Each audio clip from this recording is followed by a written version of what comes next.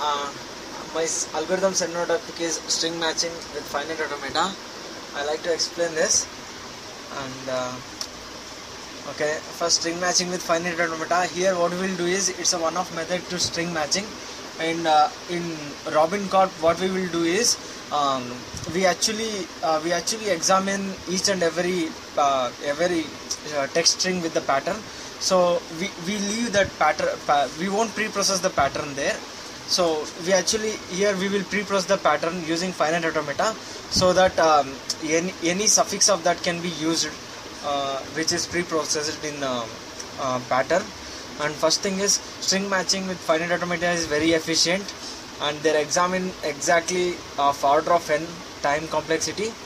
And it actually we want to build a first finite automata by using the pattern first, so that takes some complexity. You can call that as a pre-processing one, and let's see all those algorithms later. And next, to learn this algorithm we have to first know what is finite automata. So I like to explain what is finite automata. Finite automata has 5 stages here, or 5 symbols like this, and Q has finite set of states. In the sense, we have, it's a state machine. We have states and transitions. Something like I'm in one state, if I get something, and I'll go to other state. If I get something from there, I'll get to other state, something like that. So Q is set of finite states, and Q0 is an initial state which actually belongs to Q, total number of sets. Okay, and A is the subset of the Q, where it is accepting state. In the sense, it's a final output where I want to accept some string, it will going to accept, and then that is represented as A. That state is represented as A, that is called final state. And sigma is input alphabet. We have set of input alphabet, for example A, B, C, or 1, 2, 3, something like that. If you want some input alphabet, and if you go on matching that, and if it falls in A, then we can tell that that pattern is going to match there, or that's fall in final state. And this transition in the sense, I am in one state, I'll accept some input symbol and I'll go to other state. That's what he written this. I am in one state, I'll accept input symbol and I'll go to other state, one more Q. This is what the main idea of finite automata and of state machine. And let me go to the next slide. It's now we seen what is finite automata. Now we see with an example. Okay, here is the best example for this, which is actually end with an odd number of A. So I have here 2 states, 0 and 1. One is A here. A is what? Accepting state. That's why it is darkened. And 0 is like Q0, initial state. So I'm in 0. If I got A is odd number, so I'll accept it. And if I got B, and A, again A, 3 A's, then accept. It's like, ending with odd number of A's, it will accept. Now, how to write a transition table? Transition table is very important. With that only, I am actually efficiently using this algorithm. So these are all states and these are all inputs. States are, I have only 2 states, 0 and 1. Inputs are, I have A and B both. So I am in 0 state, I am getting input symbol A, then which state I will go. I am in 0 state, I'll get A, I'll go 1. I'll go to 1 state. That's what this is mean. If I am in state B, if I get B, then I'll stay 0 only. So if I am in state 1 and then I'll get A, and as B, I'll stay in 0 only. This is what it means. And now next, we will get into the algorithm now. And in algorithm, main thing you have to we have some function. This function called psi we have. This is called finite state function. What it will tell is psi of W. W is some string. Okay, W is some string. What it will do, if I accept that string, then which state I'll go. That's what the main thing is. See, this is psi, and then I'll accept something like, this is psi of AB. After accepting AB string, which state you will go. That's what it means. After accepting some, if for example he is given, after accepting nothing, I'll be in state Q0 only. See, nothing I accepted here, so I'm in state Q0. So that's what it means. After accepting some string, where you will be. This output is like state. Okay, so Now after accepting W comma A, where you will be, in the sense after accepting W and also A, next symbol is A. Now transition, it is also gives the output of state, which state you are. Okay, now I am in something like, I imagine that W is Q0, I am in Q0 after accepting A, where you will go. For example, I am in Q0, after accepting A I will go to state number 1. That's what it means. Okay, this symbol you have to be careful, because these are very important symbols you will going to use there. Okay, and next we have one more function called sigma of x. What it will do is it gives the maximum length such that it is prefix of p and suffix of x. This is what the main thing. It gives maximum length where it is prefix of p and suffix of x. This is what they are written, that maximum of k and which is suffix of x, but prefix of that pattern. Okay, now let's see example for that. It's given in below slide. Okay, for example, we have a pattern called AB, AB, AB, ACA and BA, and it is a text, and we have a pattern AB, AB, ACA. Okay, then in this text I want to find that pattern. Okay, to find that pattern, first of all I have to construct finite automata and transition table. This is what I done, transition table and all. Okay, as you guys know, how many letters in the pattern we have, that many plus one state will come. Here I have 1, 2, 3 and 7 letters, so 8 states will come. 0, 1, 0 to 7, 8 states will come. And transition write as it is linearly as it accepts, and then check for maximum prefix of the pattern. A already came here, so loop it here, and then from third state, if again A comes, go to first state, because A already hit here, so that's why go to first state.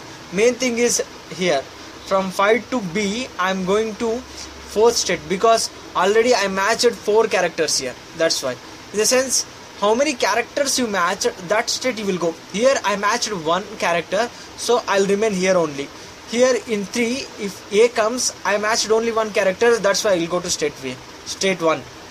So you can tell that state number represents the how many characters till now you match. That's the main thing you have to remember here. Okay, now I'll assume that now I'll constructed all this finite automata, and then now I will return table also. I already explained how to write this table, and remember that 7 is a final state. Okay, now you guys already know what is sigma and what is phi, and that's the best thing. And sigma, I told example will come in next slide. So this is what the example is. Okay, I have pattern like this. It actually returns the length of the character what you match. So P0 is epsilon, suffix of every string, in the sense length is matched 0. Now sigma CC AC A. Now only A is suffix of this string, and then prefix of the pattern and suffix of the string. So only A is matched, that's why length is only 1. And now AB is matched with this AB, so length is 2. So that's why it actually returns the length. You can also tell it is equal to the state number, because state number 1 means I matched with 1 character. State number 2 means I matched with 2 characters. Okay, that's what he written. Pattern should be suffix of that text what you scanned that. And this is it. We will go to next slide. And this transition is same as that. I am in state Q and I got A, then same thing like that. I matched it with pattern PQ, in the sense PQ is the state where I till now matched. How many characters are matched? Same thing here and here, and I got A, and both will result into the same state, next state. Both of the output is like next state only. If I am get 2 here, then this the next state will be 2 only. And here after I am in 2, after A where I will go, I am in 2, and after A where I will go, like this. Both will result in a same state. And now let's see the algorithm how we will match. I want text, I want transition table what I constructed before, and I want pattern which I want to find. Now find the length of the text, okay, that is stored in n, and take a q1 variable and set it to 0, and I1 to n travel throughout the text, okay, and now I want pattern should be matched. Now what I will do, initially I am in state q0, right, 0 state 2. For example, my text is something like a b, something like that. So from 0, after accepting some character, where I will go, that's what it means. Okay, if I reached state m like this, after some character where I'll go, after some character where I'll go, after some, like this. Okay, if I reached state m means it is 7, in the sense number of characters. So m means 7. So if I got that length of the pattern, then you can tell that its pattern is found in that text. So you want to find the shift. So I minus m is the shift, because you want to shift I minus m from where the pattern starts matching. That's what this algorithm says. And the next main thing is, here you are taking the transition table. That one you have to construct now. Transition table, how to construct a transition table. This is one more algorithm, and this algorithm says take a pattern, okay, and take input symbol, because in transition table we have states and input symbol. So that's what it taking. Okay, I have pattern and the input symbols. Okay, pattern tells the number of states. So that's what here. M is p dot length, and q is I'll set to 0 to m. Okay, and 0 to m in the sense 0 to m number of states. Here I have 6, so that's why 0 to, no, here I have 7, that's why 0 to 7. Same thing like that, same as it is 0 to m total length. Okay, 0 to m, and for each input symbol 0 to m, and for each input symbol I want to construct this table. I want to fill these values here. Okay, now what you will do, for each character, how I am going to fill this value. See here, k is equal to minimum of m plus 1 q plus 2. That is, m is, assume that it's 7, then 8 comma q is 0 and comma 2, which is minimum, 2 is minimum. So k is replaced by 2. Now k is reduced to k minus 1. Okay, k minus 1 is 1, because now k is 2, 2 minus 1 is 1. And p of k is, for example, you assume that p of k is a, you got a.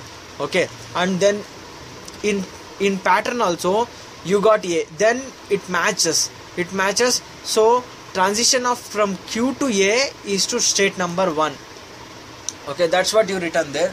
So match everything like that and fill this table completely, and using this table go and find the shifts which actually matches the pattern there. And this is whole idea of algorithm. Actually it returns the transition table finally, and that is used in this algorithm, and you will find the shifts, number of shifts. That's it. Thank you. Any questions?